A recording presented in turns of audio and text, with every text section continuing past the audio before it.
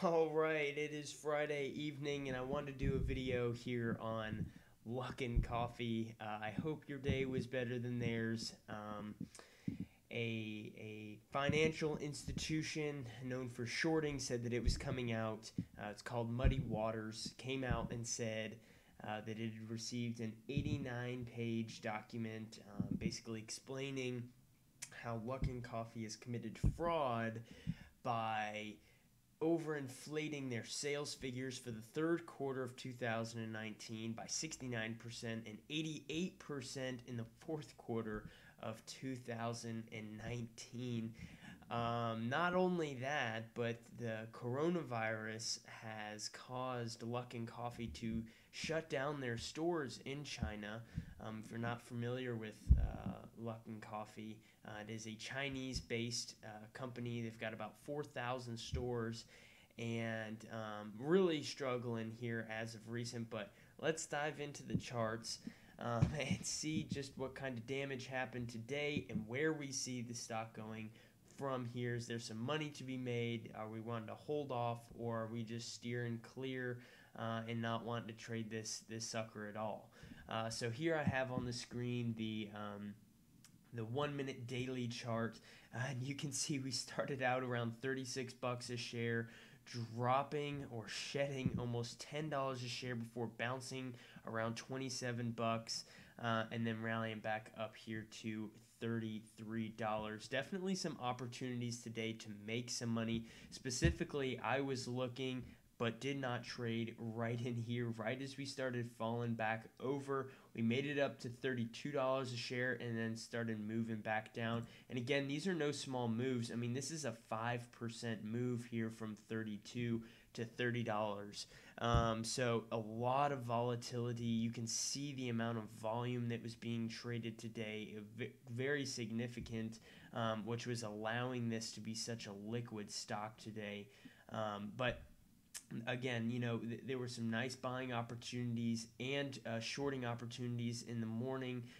As we went into the afternoon, a little bit less. You can see the volume sort of faded off, and I think this was a lot of just the excitement that was going on with the news that came out, and that was leading to this big swing to the downside. Obviously, the news was not positive, but then people saw it as a good deal here around $27 and kind of ate it back up to this resistance here at 33. So I'm going to go ahead and show you guys where I'm getting those levels from. We'll take it to the 6-month, 4-hour chart. This stock's only been trading not even a year. Maybe I need to take it out a little bit further. IPO'd back in May of last year, and right around the $25.50 mark, I think, or $25 is where it came out. Lows down here around 13, but what we're looking at is this high around $27. This is in late July, and then we traded back down for some period of time, and it wasn't until the earnings came out in mid-November that we saw this momentum come out of nowhere. You could see the volume start to pick up. The price went from down here around 19 bucks a share, sending it all the way up to about $50 a share, and you can see there's about 160% gain, so very impressive. But going back to this $27 price point, it was marked as the high in late July. We popped through it with the momentum, came back down through it, gained some consolidation, and then we popped back through it and then traded in this small channel between $29 and $33. So there's our upper resistance that we were feeling today, and the support that we saw around $27. And for me, this was such a quick moving stock today. For me to catch that bottom down there at 27, you'd have to have had a pretty tight stop, because if that thing kept falling and you got in at 27 and say it dipped down just based off of momentum down to 26, you're already talking 3.5% to 4% losses before the thing could swing back up. And I mean, you can look and see we actually went down about 2%. I think it was about 1.5% down to 26.75. Yeah, there you can see up on the screen before seeing that bounce. So if you had a pretty tight stop, you could have been stopped out pretty quickly. So it's called catching a falling knife.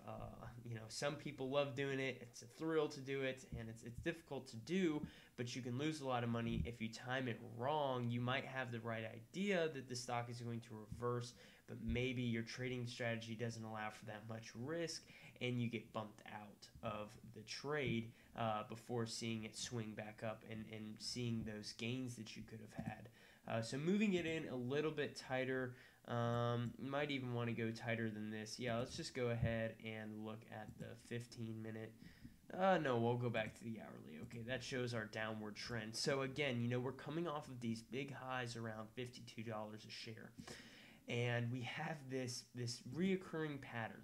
And you can kind of see it. This isn't the best drawn line here, but you can see every time, it looks as if we're gaining some support, we're consolidating, and then we break down.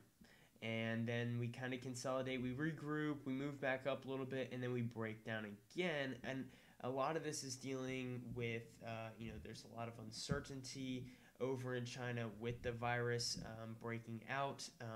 So that is bringing the price down as well. But, this is a downward trend. So when you're just looking at the technicals here, this is a downward trend for LK.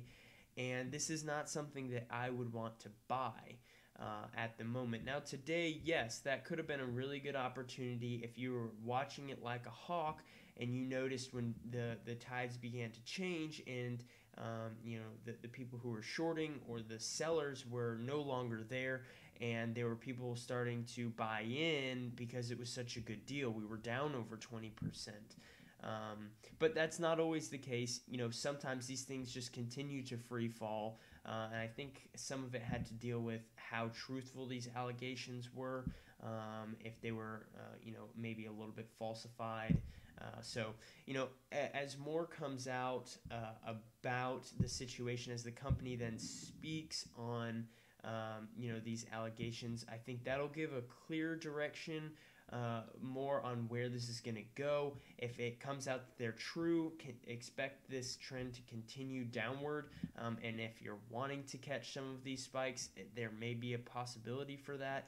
But just be careful and be mindful when you go to trade something like this of what is going on in the background. Some people may have traded this today seeing, oh, it's only down, it's down 10%. This thing was just trading at $52 a share.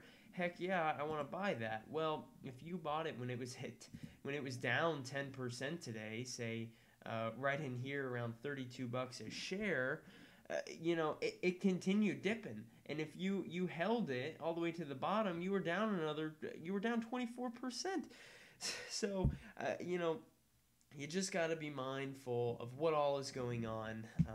If you're really watching it like a hawk and you see something, an opportunity to buy in, just go for it, and if it turns out to be wrong, figure out why it was wrong. What did you do in the trade? Did you jump in too early? Did you not set a stop? Were your target levels a little bit over the top, or maybe were they a little bit too low, leaving your margin for profit too low? Just all sorts of things. If you see it, jump in. That's the way you're going to learn. The quicker you lose money, the better you learn and grow from there. So I hope you guys found this video helpful and just my oversight or my view here on Luckin. We are currently underneath this resistance at $33 a share. Again, we did pierce above it, but didn't close above it, and we didn't hold near it. We actually closed 50 cents off, and then you can see here the price is right around $32 a share. So as we move into next week, I would see this thing continuing to fall, maybe somewhere around this $30 price point before gaining some sort of stability. Again, I think there needs to be some more news released on it, or at least a statement on these accusations. So I hope you guys liked this video, and leave a comment if you did, or something that you would want to see changed, or how I can better these videos for you guys. But thank you guys, as always, for watching.